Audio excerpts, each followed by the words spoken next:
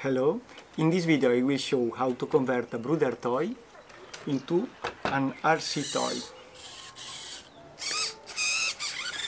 The objective is to be cheap, quick and dirty. So with a total of 35 euro including battery, charger, servos, you will have this toy converted. So we will see now how to build it, how to connect the wires, and finally also a quick programming on the Taranis, because if you see, it is not going back to the central position. Now it's running with a single cell battery 4.2 volt, but if you go with a boost converter to 5 volt, it will have even more torque. Let's get started. First you need to cut the wheel axle, then you need to hit the axle with a plier. Remove the clips to detach the body. Mark the axle at the middle of the front wheels. And once it's trimmed at the right measure, you can check with the front wheels. Then, since the axle is glued in the servo, you need to cut a slot in order to fit the servo in the body. Now you have to lower all the parts on the bottom of the frame, otherwise the wheels they will touch on the fender. This is where you need to lower.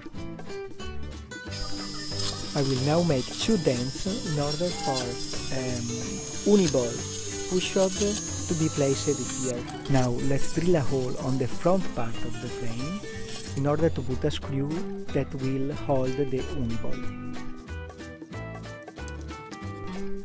Now we make a hole on the frame in order for the metal pushrod to pass inside the frame. Let's connect the uniball with the screw.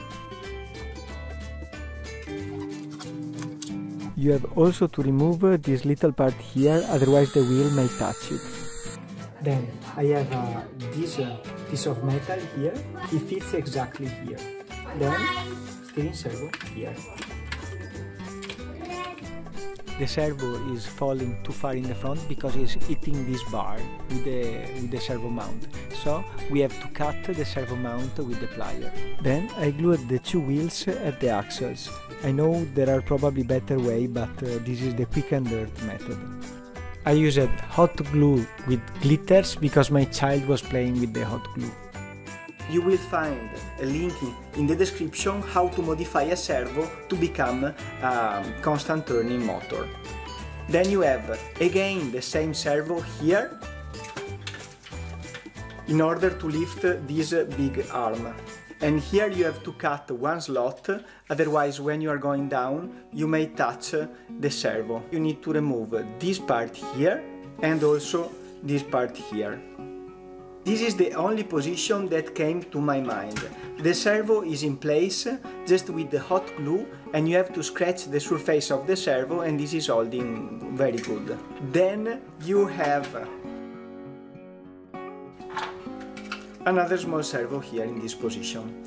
And here the trick is to put a bent piece of metal here that goes through all the part.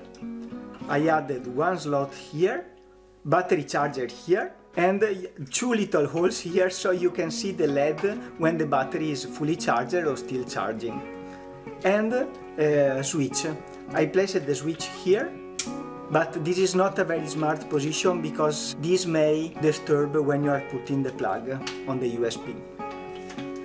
The battery is a single cell lithium-ion with the Kapton tape on the side, and I will hot glue it here. Everything super quick and dirty. Now I connect the battery to the charger. Let's connect the battery plug, which is coming out from the battery charger, to a random channel of the receiver. This is a 4-channel receiver. I will attach it on channel 1. And here is just a duplicate of channel 1, so I will attach it at the steering servo, like this. Then I connect the channel 2, which is the throttle.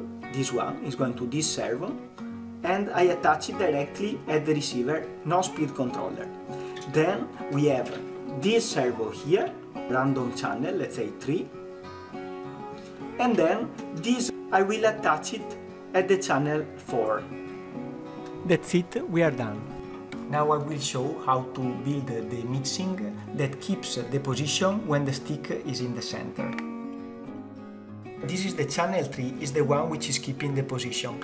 It has to have 3 inputs. The trick is that the main input is the channel itself, so channel 3 input is channel 3 and it is 100%.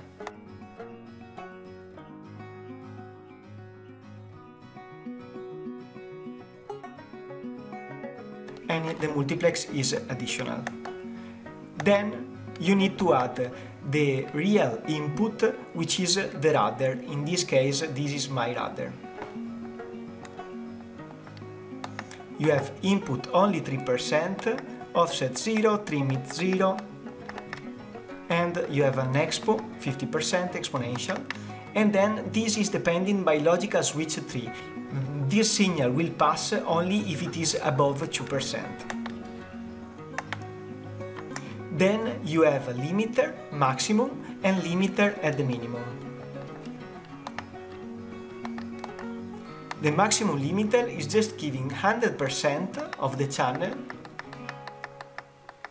when the logical switch 4 applies. So if the input is above 100%, I will just replace the value, you see, replace the value with 100%.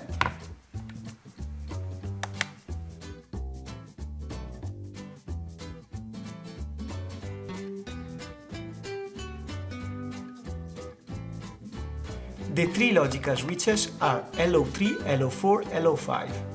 That's it, thanks for watching.